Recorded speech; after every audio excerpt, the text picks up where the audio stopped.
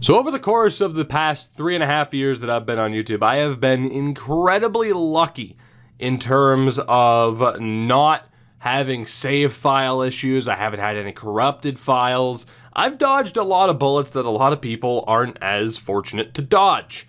That said, as you could probably tell by the title, what you're looking at on screen right now, my tone and demeanor, we have not dodged a bullet on this occasion. For whatever reason, the last episode's worth of progress has not saved, or the file has outright disappeared, leaving me with the option of redoing the last episode, so going all the way through the year 1 draft again and getting up to the year 2 draft, or I ditch offline saves and go back to a cloud save, which I had for the Bills series and had no issues, so I can go back to the cloud save and we start over. At the end of this episode would be, hey, here's who we could draft in year 1, and that is the option I'm going to take, because if I've already had an issue with the offline save files so early on, I'm going to scramble back to my safety net of cloud franchise. So if this kind of ruins it for you, because we're not going to be able to see how Brewer, Rush, and Von Holmes develop, for the record, we would have taken Henry Huff with the #1 pick in the year 2 draft. If this ruins it for you, I get it, because it's, yeah, obviously, it's frustrating, it sucks, and I don't think anyone's happy over this. No one's more upset about this than I am, trust me. But on the bright side, I guess if there had to have been an issue, I'm glad it happened early on, to the point where we only made it through 1 draft. So as far as what's happening now, like I said, view this as a refresh. We're going to be going back through the year 1 draft. I'll say this, at the very least, you can view those first 2 episodes as the tester for you. You know, you can find out, like, oh, okay, this is the type of series that, I'm going to enjoy, so I'm going to stick with this. Or, again, maybe you were on the fence, and maybe this refresh that I'm having to do kind of ruins it for you. And if that's the case, I absolutely understand, right? It's all good. I get it. No problem. But, yeah, we are having to restart. So that is what this episode is going to be. It's going to be a much shorter episode. And if anything, I think I'm just going to, save some time. I'm going to get everything set up the way it was set up. We're going to get the roster set up for year 1 as, close to being as set up as it could be. We're going to go 0-16, more than likely. And we'll end this episode with the look at the prospects in the first-year draft. The draft stories, of course, it's going to be random. I'm not going to use a draft class. We're just going to have it be computer-generated. And we'll leave the episode the same way we left the end of the first episode, with you guys having the option for who we're going to take with that #1 pick. So I'll see you in a couple of minutes. I don't think I'm going to do a full season recap. Again, we don't have any players that I'm invested in, so it's fine. I mean, I'll show you guys who wins the Super Bowl and awards, I guess. But aside from that, it's going to be pretty straightforward as far as this episode is concerned. Again, it sucks that this happened, but we're going to try to make the most of it. We're going to try to get back on track and hopefully get back right to where we were, where this episode should have been with the year 2 draft relatively quickly. So I'll talk to you guys in a few minutes. Right, so just to give you a quick update here, of course, a look at the team, 39 overall. Again, everything is set up exactly the same way as it was before. I have no reason to change it. And again, on the bright side at least, the sim times will be faster. So I got that going for us. I mean, aside from the fact that Torgerson's now our quarterback instead of Lunt. But yeah, we're pretty much good to go. Again, I'll probably jump cut, because all we're going to do is go through the season. I'll upgrade players if they're upgrade worthy, even though I'm just going to hit Y, because they're not our players and it doesn't matter. But maybe we end up being the, we end up giving an opportunity to somebody. Maybe someone gets on the practice squad. I don't know. I don't care. It's just so frustrating. I'm going to go up to the point, at least live, and I don't know, maybe I'll stay live with the whole thing, but that's the one thing that sucks, is there's nothing for me to really talk about right now, aside from the fact that, yeah, this is a shitty situation, and obviously I wanted to see how those players developed, but what are you going to do, right? Like I said, to view the positives out of it, at the very least, we now get faster sim times, so that's good. Again, note to self, for me at least, always use Cloud Save Franchise for YouTube. I've learned now. Thurston Armbrister. Armbrister. It's a hell of a name. The good thing is we're already here. So we are going to auto-generate our rookies. We're going to start off scouting quarterbacks, as we did before. Again, it's a damn shame that the names are gone. Don't make me spend scouting points on this guy, even though I'm probably going to. Oh my god, the tutorial shit. Stop it. Stop it. This is painful enough. I don't need this shit. Stop it. Thank you. Tucker Larson, congratulations. I'll talk to you guys at the end of the season. And, yeah, we'll see how this goes. So, hilariously enough, we actually won a game this year. We finished 1-15. Not sure how we pulled that off. Actually, I am. It was a victory, I believe, in week 5, against the 49ers. So, congratulations to San Francisco. You absolutely blew it against a 43 overall team. Again, not fantasy draft, we just drop every regular Cardinal to the free agent list. So they had no excuse. They finished at 6-10 on the year. Now, one thing I want to do before showing you the playoff structure and the awards and everything is Tom Brady is NFL MVP. I want to take a look at the draft stories again because I have been paying attention to this, and every single person's name I already have on the list outside of Vasti Gaylor. So I have everybody marked down from this year in the draft stories, unlike in the first year where I kind of dropped the ball on that. So we do have that going for us. That said, let's take a look at the playoff structure, the playoff schedule, before we get into the awards. It is going to be Raiders, Chargers, Cowboys, Eagles, Jets, Colts, Seahawks, and Rams. And the wild card, as far as who else made it, we'll find out soon, won't we? Let's take a look at the awards. As we already know, Tom Brady, NFL MVP, Coach of the Year, went to Mike Tomlin.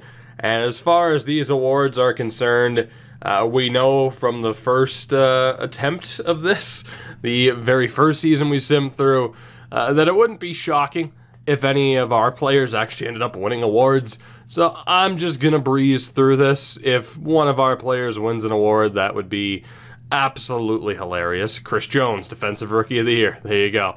So, yeah, I'm not going to make too big of a deal of it. I am using the most recent update. Kareem Hunt's still on the free agent list. I was going to lower the overall. To be honest, I checked the free agent list, didn't see him, but then when I loaded in franchise, I'm like, oh, fuck, he's on the free agent list. So, he's in, regardless. It is what it is. I'm not too concerned. By the time we're good, he's going to be regressing, more than likely. So, with all of that, we are good to move forward. We'll see what happens here playoff-wise. As I'm going to sim straight to the Super Bowl, we'll take a look at each team's road to how they got there, and we'll be good to go. So Super Bowl in year one is Pittsburgh and New Orleans.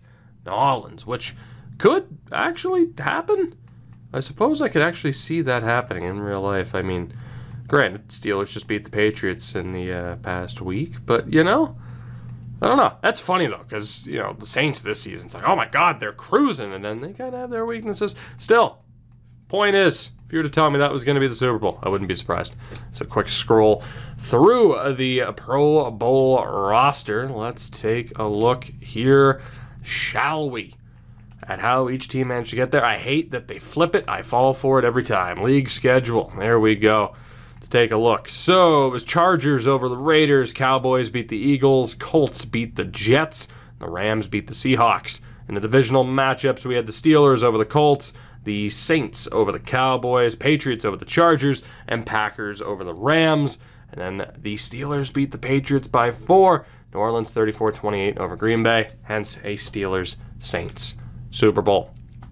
One more look here at draft stories, just in case. Just in case. Okay, cool. So we know that Gaylor was the Heisman winner.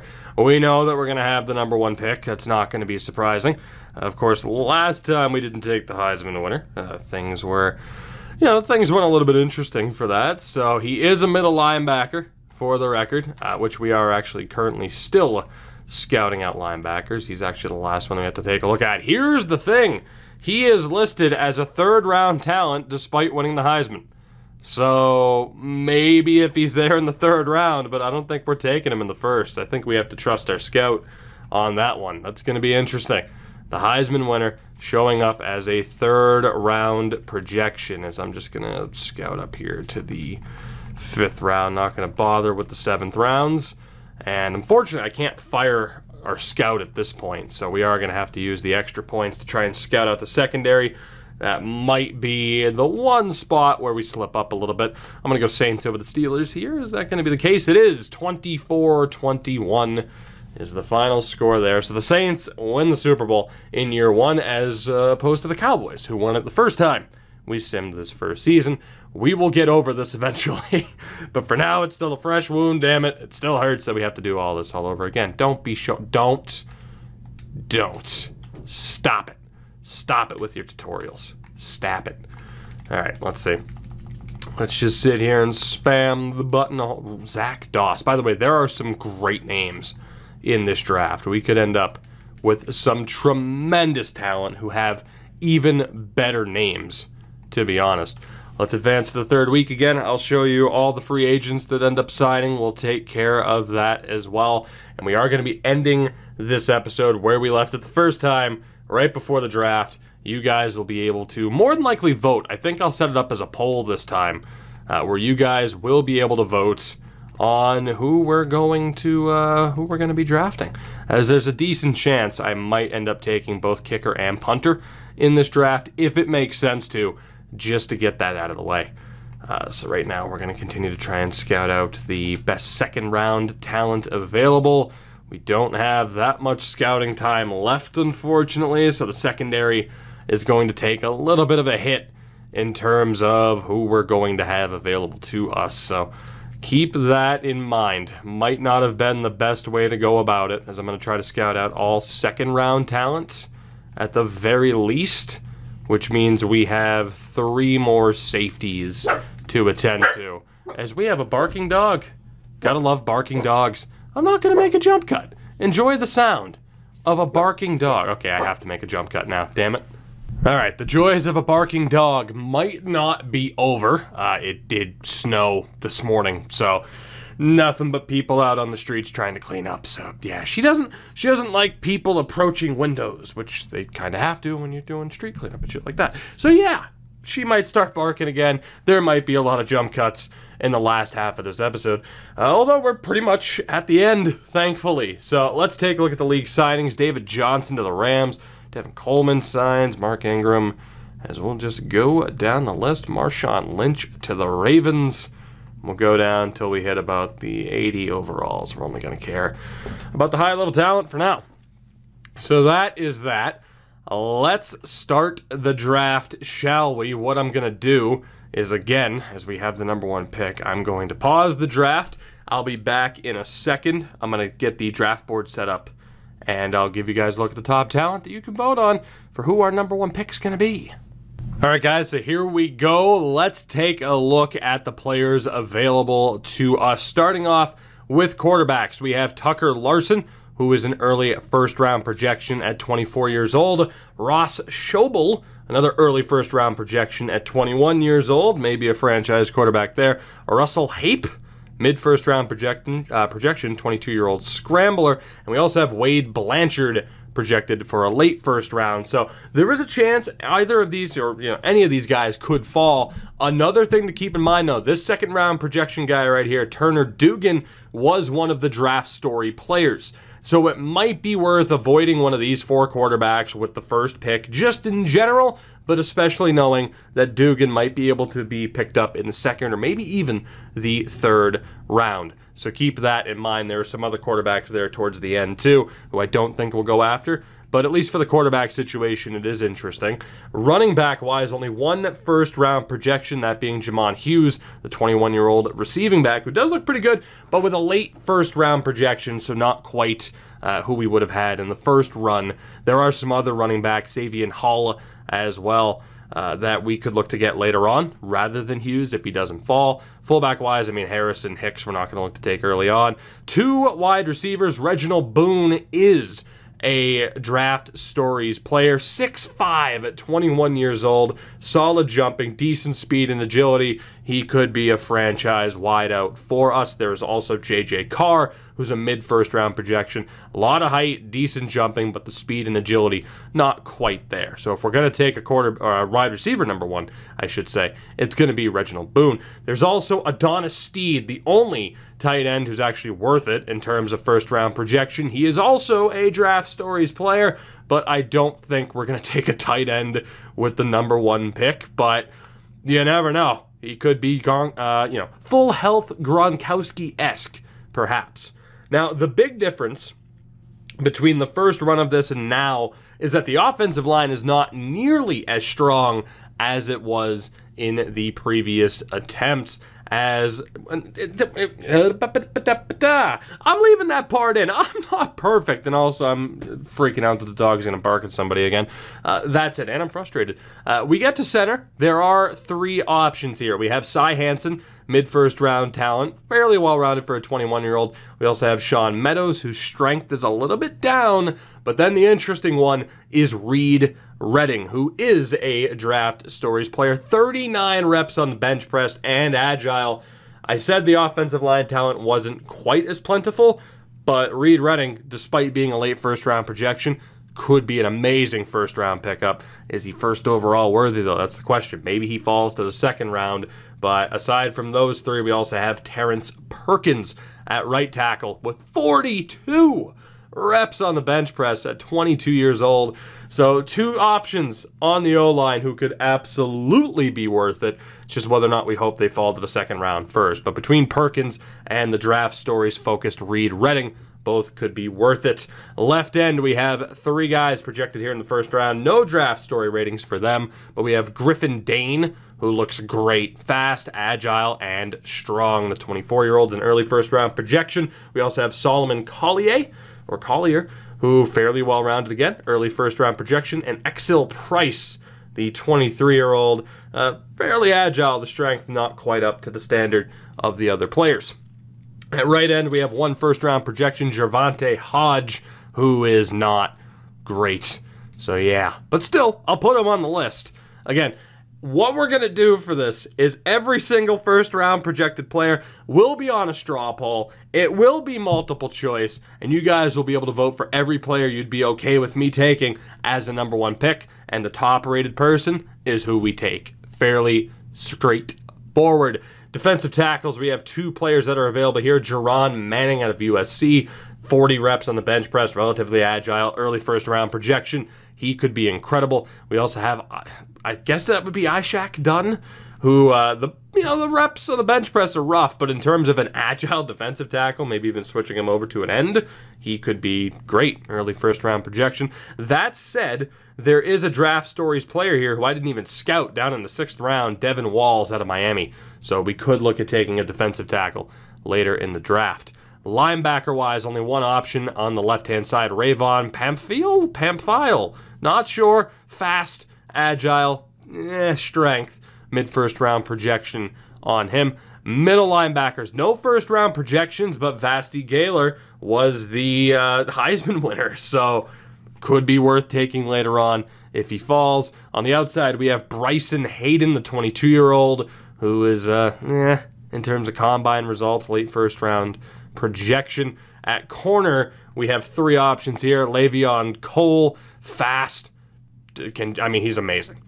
Just flat out. That's all it is. He's amazing. We also have Parker McGee, who not so much in terms of combine results, despite the mid-first round projection. And Andre Powers, 24 years old, decent as well. But Le'Veon Cole could be a great first-round option or first overall option. At safety, we have Jerron Haynes at 5'11", has the third best vert jump in the draft. Fairly well-rounded again, mid-first round projection. We have Mitch Watson, who also looks great. And Adonis Austin, great name, also looks pretty damn good. Top vert jump at 6'3" in this draft. He could be great. It's going to be a tough choice, actually. And at safety, strong safety, we have Corey Griggs, actually the only first-round projection, really the only half-decent player, but he's looking great. And then we have another Draft Stories player, and Antoine McIntosh, who we actually didn't scout, but we could take a chance on later on in this draft. You have the kickers, Brandon Chandler, or kicker Brandon Chandler, with the two punters, Bruce Tootin and Nick McDonald. That is all the information that you need. You can vote. The poll will be in the comments down below. Again, it's just a simple straw poll, multiple choice. Vote for anybody you'd like to see me take with the #1 pick, and straightforward, the highest rated player will be the person that we choose. Guys, that will do it for this one. This refresh, unfortunately, but at the very least, I'm thinking this first draft could be pretty kind to us. Hopefully, you guys continue to go along the journey with me. I would appreciate it, especially after, the early momentum of the series was disrupted. Regardless, I'm going to end it here because I know the dog's going to start barking again shortly. Thank you for watching. Thank you for continuing to support this series, and I will see you in the next one where, again, we will go year to year. The next episode will end with the Year 2 draft. That will be the format until this team starts to get competitive. Until next time, have a good one, and I'll see you then.